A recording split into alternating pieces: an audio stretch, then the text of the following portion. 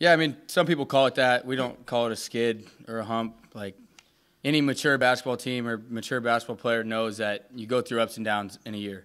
Coach Lee always says a year of basketball is like a lifetime. You know, you got your ups, you got your downs. It's going to happen. It's not about you can't just sit there and dwell on something like that. You just got to keep staying on the grind. And that's kind of what we've been doing. We've just been grinding. We've had some really tough practices, some long, gritty, aggressive practices, and then that ends up, you know, rolling over into the games. And I think we saw that tonight. How much does it help having Tristan not only back, but Tristan back here full health? Oh, I mean, it's helped tremendously. You know, we take a foxhole test. If you don't know what the foxhole is, I mean, it's like, you know, you're in the military, you're facing this way. Who do you trust the most to protect your foxhole? Who do you trust with your life? And, you know, me personally, he's my number one. I trust him, and I think everyone else would agree with me. Like, he's mine. The guy plays really hard, and he's here for the team, and he's here for each other. So I really love playing with him. Tristan, do you feel like you're all the way back? Yeah. The knee has been feeling great. I'm still making sure, you know, after practice and whatnot, doing my rehab and, you know, making sure it's iced to make sure we stay good. I had a guy kind of fell today and kind of bumped it, and it twisted in a way that it hasn't in a while, but it feels great. It feels great. Tristan, you and as a team, do you think you kind of carried that momentum from the SDSU game into this game? Yeah, for sure. I mean, we're talking about it all pregame. We're not going to go out here and lay an egg. You know, we got to go out there and protect the SCSC. Every time we have a home game, we don't want to lose at home ever. And it was important because, you know, some teams can win a big game like that. And, I mean, this happened to me before, I think, my sophomore year. We beat them and then went on the road the next game and laid an egg. So we made sure not to do that tonight. And, you know, I'm happy with the way we played, and I really thought we competed on the defensive end. Last time you guys played, Purdue-Fort Wayne had a lead at half, blew it. How huge was that to come back and consistent throughout the whole game? Yeah, I mean, that was a point of emphasis in the locker room at halftime. You know, we've seen that storybook before. We went to Fort Wayne up, I don't know, 12, 15, and, yeah, they came back and embarrassed us. So, I mean, when you have someone do that to you, you got two options. You know, you can, you know, curl up into a little ball and let someone take advantage of you, or you can, we always say, you can nut up and take it head on. And that's what we did. We took it head on, and we focused on the first 4 minutes. The first 4 minutes of the second half are extremely important. And I think we were winning by 2 or 3 at the first 4-minute mark, and that really helped us. You guys reflecting, you know, started this year and last year too. Can you feel more of that killer instinct? Can you get that sense that something you can feel tangibly develop over the course of the season? I think so, and I think a lot of that comes from the bench too. You know, you got bench guys in there that are a little hungry, ready to play, and they want to get in and produce. You know, we talk about a plus-minus stat, and you got some bench guys. You know, you got Ty Chisholm +7. You got Hunter Goodrick +5. That's pretty good. You know, you get in there and you're only in 5, 6, 7 minutes at a time.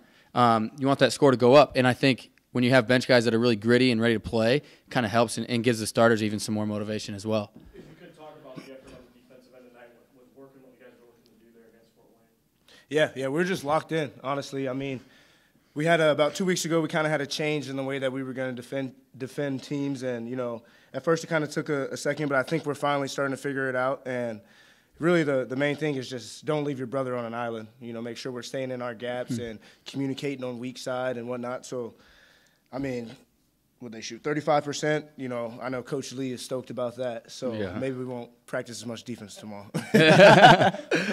Hope not. You mentioned the changes. What changes did you guys try to make? Really just getting in the gaps. Because at first, you know, we're really trying to take away teams' three-point shooting ability. And I think, you know, we're now accepting, you know, giving up some threes and really just making sure we're owning the paint and keeping teams out of the paint.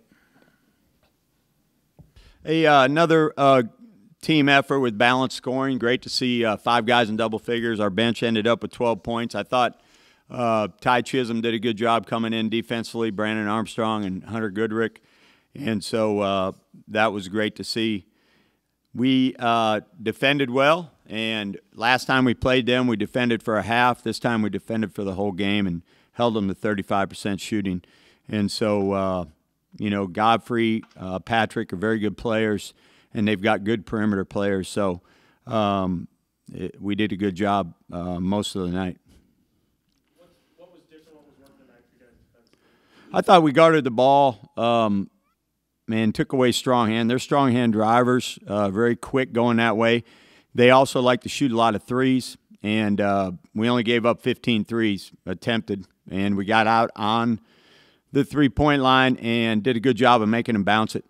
And so besides just guarding the ball, they didn't get much, and most teams don't, but they didn't get much out of concept, so it was mainly about guarding the ball and the ball screen. Do you get the sense that this team has more of a killer instinct, or can you feel that starting to come along now?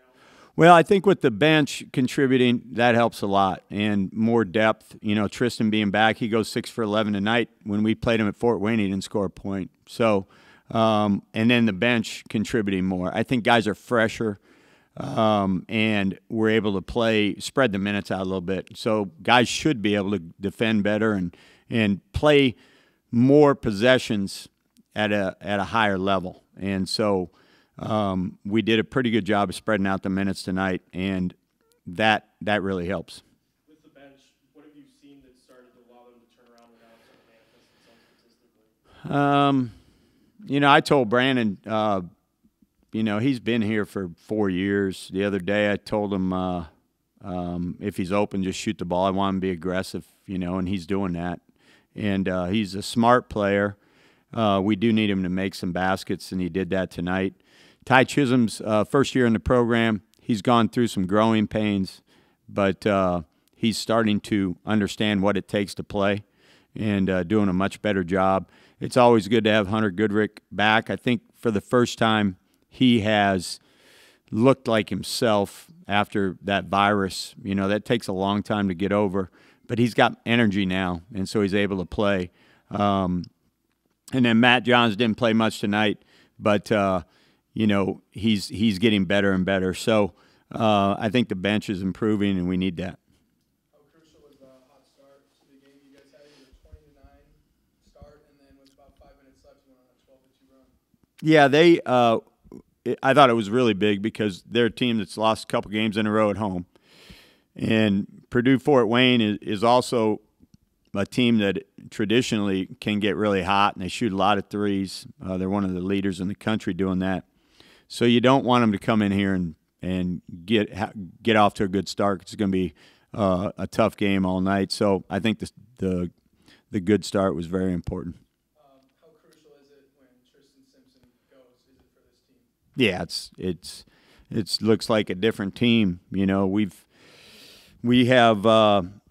played the first 7 games with him, and then he was hurt for a month, and it took him about 2.5, 3 weeks to get his legs back. And as I said, last time we played these guys, he didn't score a point. And tonight he has 16 and 5 assists.